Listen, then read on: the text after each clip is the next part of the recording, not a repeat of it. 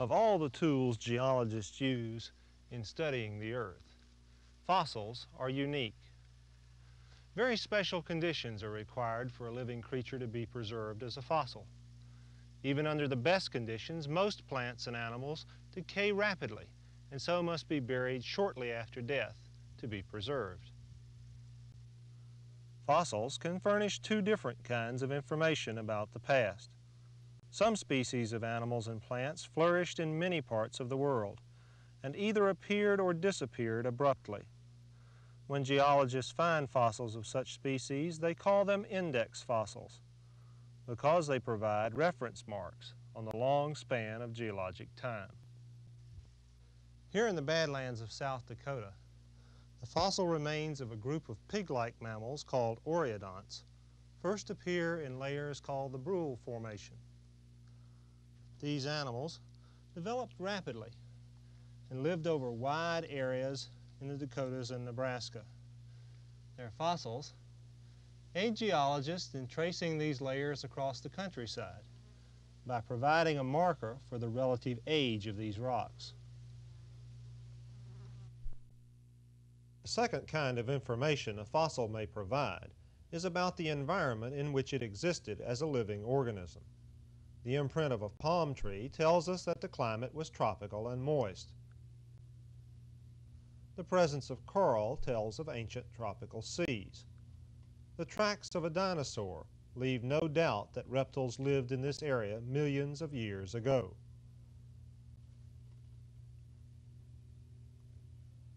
The most abundant life forms on our planet are the single-celled organisms. While most are far too delicate to leave any fossil record, there are two groups of protozoans that have shells of lime or silica. One group, known as foraminifera, build microscopic chambered shells out of lime. They are so common that their microscopic shells cover much of the ocean floor. Where such beds have been raised to the surface, they form deposits of chalk. The other group, called radiolarians, form their shells of silica. Their shells are extremely fragile, but because they collect in beds with the foraminifera, they are preserved. Perhaps the most common way in which fossils are preserved are as altered remains. Plant material in a swamp may combine with oxygen and leave behind only a carbon trace in shales or slates. Groundwater may carry minerals into and through a shell or bone, slowly replacing the calcium carbonate molecule for molecule with silicon or iron. One of the best examples of altered remains is preserved for us today at Petrified Forest National Monument here in Arizona. Here, 100 million years ago, a magnificent forest flourished. Floodwaters eroding the land swept trees downstream into sandbars where they were buried by still more sand, or still other trees were swept down into lagoons where they slowly waterlogged and sank. Then, as millions of years passed, the silicon was slowly introduced into the wood and replaced the wood molecule for molecule with agate, opal, chalcedony, and jasper. So that today's petrified forest tells us of magnificent forests which have long since disappeared. When oxygen is absent, such as at the bottom of a swamp, the mineral pyrite may replace the shell or bone. Such fossils are not only beautiful, but they tell us something about the environment in which they perished. Sometimes fossils themselves are not preserved, but they may leave behind indirect evidence of their presence. Shells or bones may dissolve away, leaving behind a mold with their exact shape embedded in the rock. The least common way in which fossils are preserved is as dried or frozen remains. This bighorn bison lived about 28,000 years ago along the banks of Dome Creek near today's town of Fairbanks in Alaska. When he died, the combination of freezing temperatures and dry air preserved the skin and other tissues. This kind of preservation is extremely rare but important because it gives us information concerning the animal's appearance, his habits, and his diet that couldn't have been learned any other way.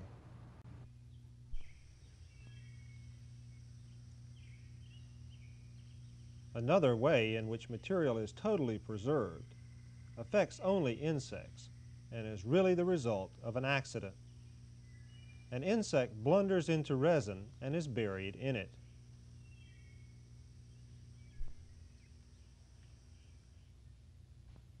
As millions of years pass, the resin hardens and is slowly converted to amber, preserving the insect intact. Most fossils are the parts of plants and animals that are hard enough to resist decay, such as bones and shells. Sometimes they are found just as they were deposited. Here in northwest Colorado, near the Utah border, the National Park Service has preserved part of an ancient sandbar that became the graveyard for dozens of dinosaurs. Visitors can watch as paleontologists carefully chip away the rock around the bones so they can be studied or removed for reconstruction. This quarry has yielded the bones of ancient crocodiles and more than 14 species of dinosaurs, including Antrodemus, Ceratosaurus, and Apatosaurus. The work is slow and tedious. Small chisels, picks, and brushes are used with great care. The work at this site has been underway for more than 50 years, and it will be a long time before the excavation is complete.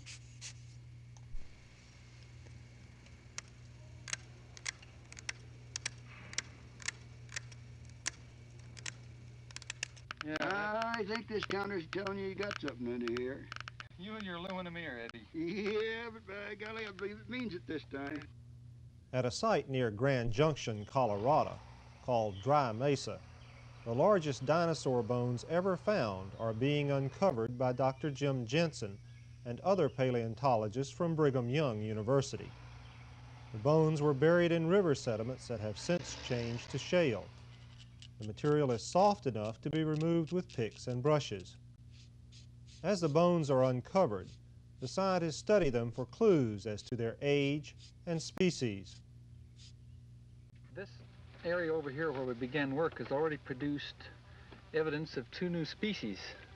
Now that makes the quarry worth it, just that alone. 1 new species justifies the quarry.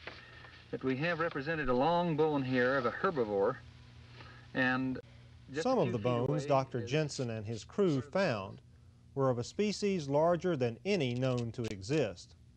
We have some vertebrae of this dinosaur in another part of the quarry, and some of them are 40 inches long. 1 vertebrae.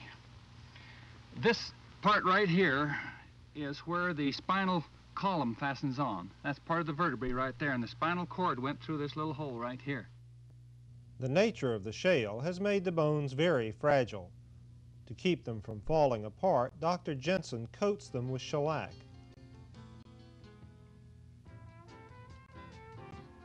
Then a plaster coat is applied to protect them during their trip back to the museum.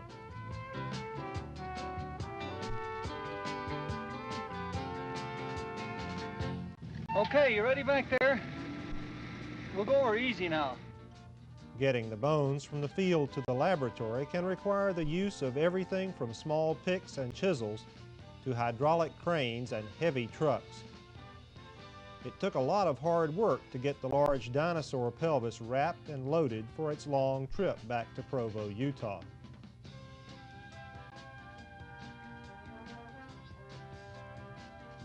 Wherever important fossil discoveries are made, similar procedures are used to remove them for study.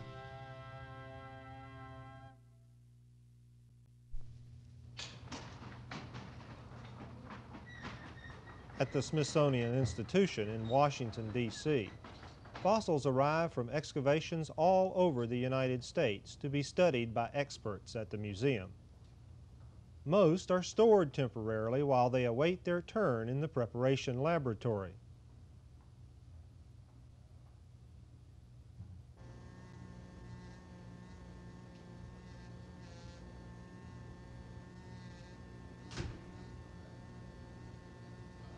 When the technicians are ready to clean a fossil for study, they bring it to this room and carefully open the crate in which it traveled across the country.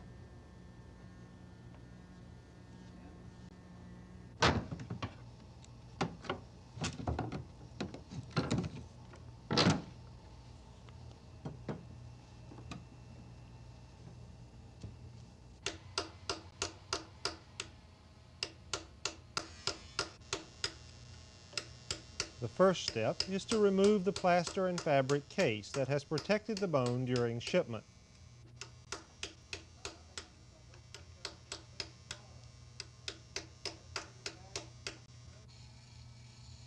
They carefully begin to clean away the rocks surrounding the bones.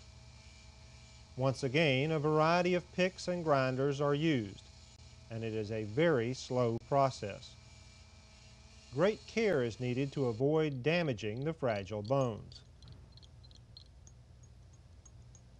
Some bones are left partially exposed in the rocks.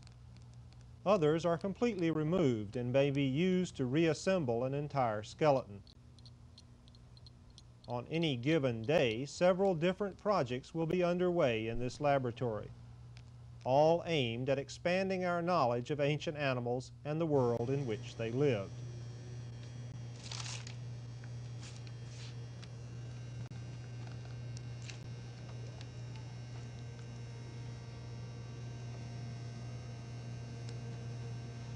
Unique specimens are often too valuable to risk in shipping or to put on display. In order to allow scientists in other areas of the country to study them firsthand, specialists in this lab make exact plastic copies using custom-made rubber molds.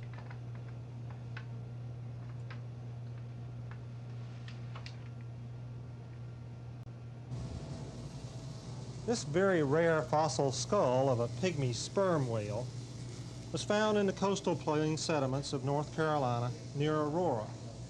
Many plaster models will be made of this skull and circulated to museums and universities around the country for study. Scientists will use the models to learn more about life along the eastern coast of the United States more than 20 million years ago.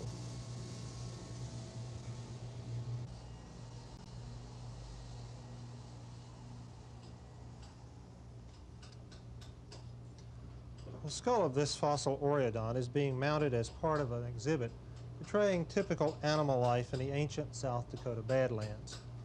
Each bone is being mounted so that a complete skeleton will result. The work of the research labs is a part of the Smithsonian that most visitors never see, but an equal amount of care and hard work go into the exhibits and educational programs that are open to all visitors.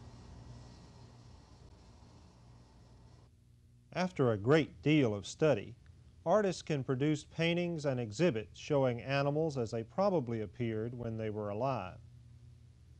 All the exhibits are based on the studies done in the paleontology laboratories. Paleontologists at the Smithsonian have studied animals of all shapes and sizes, from the earliest primitive fish to late Ice Age woolly mammoths, and from tiny rodents like this one to the gigantic Stegosaurus.